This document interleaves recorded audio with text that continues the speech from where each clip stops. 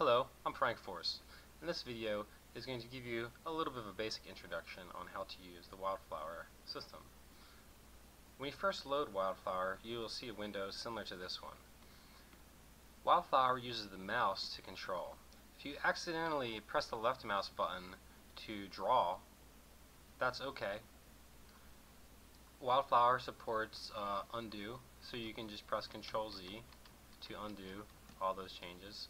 If you make multiple mistakes, you just keep pressing Ctrl Z to undo your changes. You can use the middle mouse button to move the camera around, and the middle mouse wheel to zoom. If you don't have a mouse wheel, you can hold Tab and press the left mouse button to move and the right mouse button to zoom. Before we get into editing, let's take a look at the menu bar along the bottom row of the editor window. The first button, called Siftulator Test, compiles and runs your game in the Siftulator. I recommend you try this out before you do anything else and play around in this example game. In the example game, you can use the right mouse button to tilt cubes, which allows you to move by tilting left and right and jump by tilting up. And you can also jump on an angle by tilting on an angle. You can press the left mouse button to move cubes, like so. Or, while pressing the left mouse button, you can press the right mouse button to pick cubes up off the table and move them above other cubes. This allows you to play with the cubes more like you would as if they were on an actual table, without them colliding with each other. And you can cover a lot of ground at this rate. As you progress through the level, it will appear on the map screen new rooms that you discover.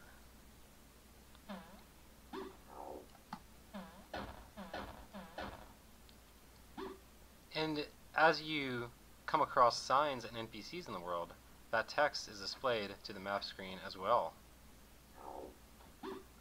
So I keep adventuring here. Now, you'll need to remember to hold the left mouse button and then press the right mouse button to pick the cubes up off the table. If any time you start to tilt the cubes and end up with the player upside down, that happens. But don't worry, you can just press the left mouse button and straighten things out again. It's no big problem. Let's keep hitting left.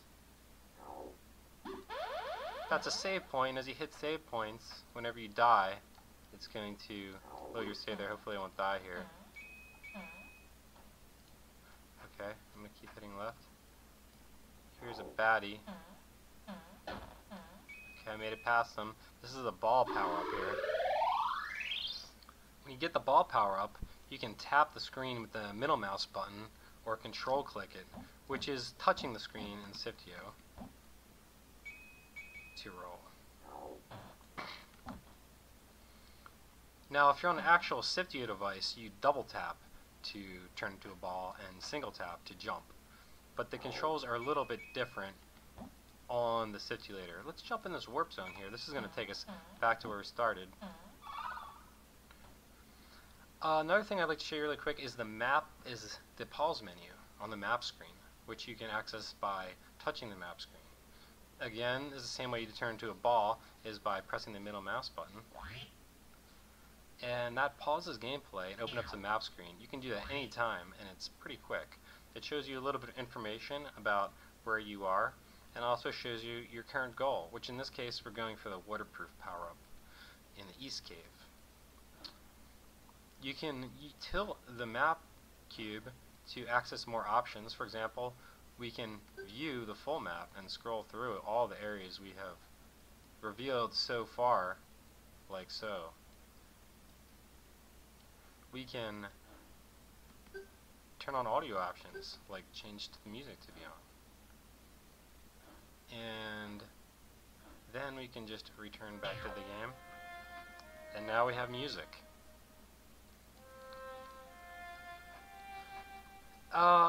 This game here has a lot of little fun things for you to play around with and ideas for you to get inspired by, and uses some of the different objects of Wildflower to show how we could make a huge world with this system. So anyway, that's the basics of how to use the Wildflower and play in the Wildflower game using the right mouse to tilt and the left and the right mouse to pick cubes up over top of each other, using the middle mouse button to turn into a ball and touch the pause menu. And whenever you're ready, you can just press escape to exit out of that, and it'll bring you right back into the editor. Now when you're in the editor, you can control where the player starts by pressing the M button. That, as you can see, moves the player. Let's move the player to start in a different place. How about right here? On these coins here. Or in the air here. And then the player will start there. When you press the Siftulator test button, it's going to load up the game again. And here we are. Another way to move around the player is by simply pressing the spacebar. Let's give that a try.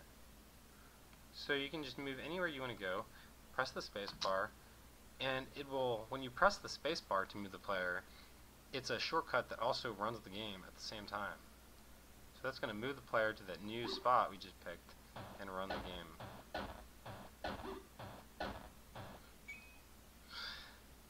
Along the bottom row, there's a few other buttons. If you have a Sifteo cubes, you can press the Sifteo install button, and that will build and install 4 Sifteo cubes.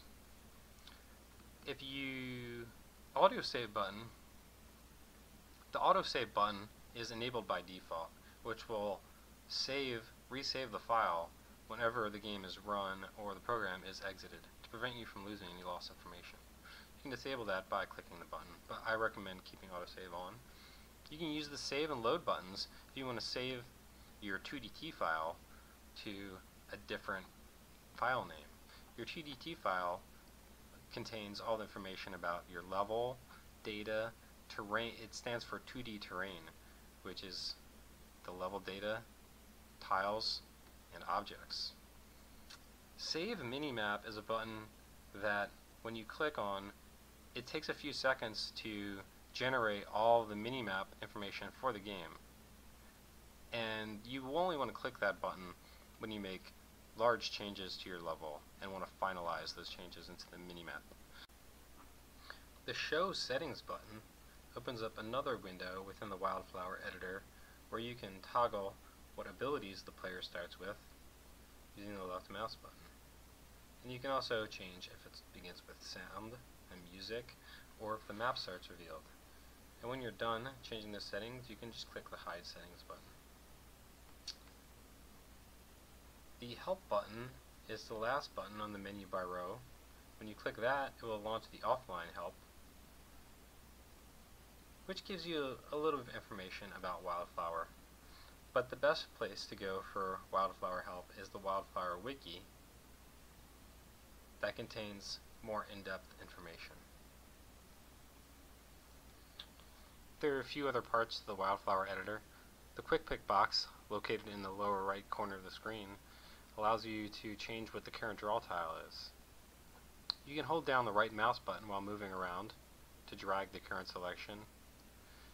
It shows you some information up top about whether it's solid or non-solid, or if it has any special attributes. These arrow buttons change between the different tile sets. Only the tile set 0 is used by the example project. The other tile sets are completely blank and ready to be filled in with your own art. Another way to change what the current tile is to just hold down Control and click anywhere on the screen. But we'll get to that in the next video. In the upper right hand corner of the screen are the layer buttons that allow you to change the current editable layer. Wildflower has 3 layers: background, foreground, and objects. For beginners, it's recommended you stick with background or foreground layers. The tab on the right hand side of the screen can be moused over to open up a window that will automatically open up whenever you save the game or use any of the main functions of Wildflower, like running the Siftulator test or install. That shows you some information about what file it's saved to, how many coins there are, and if there are any errors in your world, those will also show up here. These numbers in the upper left-hand corner of the screen are the position of the mouse cursor in Sifteo space, but you don't really need to worry about that right now. So to recap what we learned in this video, you can use the middle mouse button to move around the screen. You can use the mouse wheel to zoom. And press M to move to where the player is going to start. This Siftulator test button builds and runs your game. Quick Pick Box is used to change the current draw tile. You can also hold down Control while clicking on tiles in the world. The number buttons can change the current layer, or just press the numbers on your keyboard. There's a message window on the right hand side that can slide open. And that's the basics of Wildflower. In the next video, we're going to learn how to edit tiles, make changes to your world. Thanks for watching.